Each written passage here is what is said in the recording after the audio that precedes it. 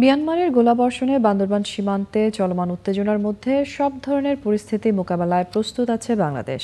সচিবালয়ে এক জরুরি বৈঠক শেষে স্বরাষ্ট্রমন্ত্রী জানিয়েছেন, মিয়ানমারের সাথে যুদ্ধ করার মতো কোনো পরিস্থিতির তৈরি হয়নি। তারপরও সেনাবাহিনীকে প্রস্তুত রাখা হয়েছে। বিস্তারিত জানাচ্ছেন রফিকুল বাশার। মিয়ানমারের সাথে উদ্বুদ্ধ পরিস্থিতি নিয়ে স্বরাষ্ট্র মন্ত্রণালয়ে জরুরি বৈঠক।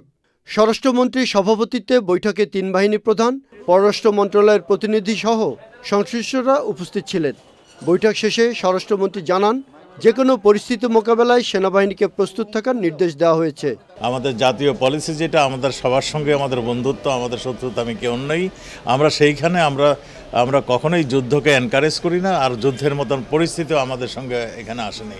মায়ানমার তাদের ইন্টারনাল কনফ্লিক্টের সঙ্গে তারা জড়িত, আমাদের বাংলাদেশের সঙ্গে তাদের কোনো বৈরী এখনো হয়নি, অ্যাকসেপ্ট যে তারা জোর করে যে রোহিঙ্গা জনগোষ্ঠীকে আমাদের দেশে ঢুকিয়ে দিয়েছেন।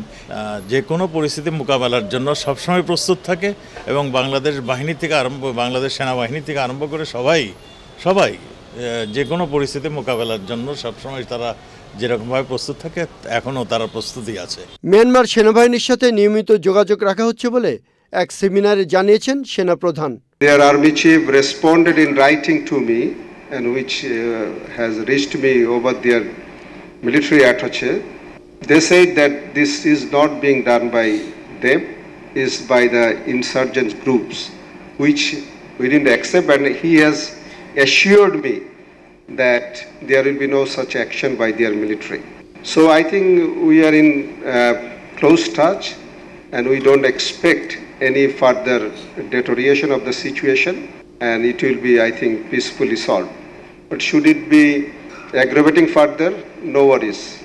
Inshallah, we are ready to respond based on the situations. উগ্রবাদী একটি গোষ্ঠী সীমান্তে উত্তেজনা সৃষ্টি করছে জানিয়ে স্বরাষ্ট্রমন্ত্রী বলেন, বাংলাদেশ যুদ্ধ চায় না, শান্তি চায়। Rafiqul Bashar, channel I, Dhaka.